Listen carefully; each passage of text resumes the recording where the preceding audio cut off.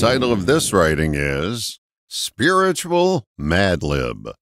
The following is a quote from Eckhart Tolle that can easily become what I'm calling a spiritual Mad-Lib. Just substitute other words for the words good and goodness in the quote, and it's just as profound. Here's what Tolle wrote. You do not become good by trying to be good, but by finding the goodness that's already within you and allowing that goodness to emerge. The premise of his quote is that everything you need is within you. The spiritual practice is to quietly reflect on the quality you desire, and you'll find it within you, and then it will emerge. Let's do some substituting. Let's put the word confidence in the quote.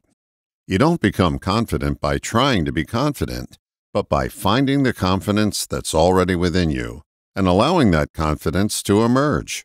Let's insert the word abundance.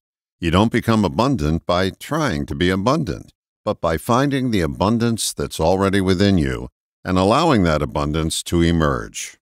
The list of words you can substitute is endless. Use your imagination, come up with your own list, and tap into resourceful parts of you that can be unearthed by using this spiritual Mad-Lib. I wonder how soon you'll find what you already possess. All the best, John.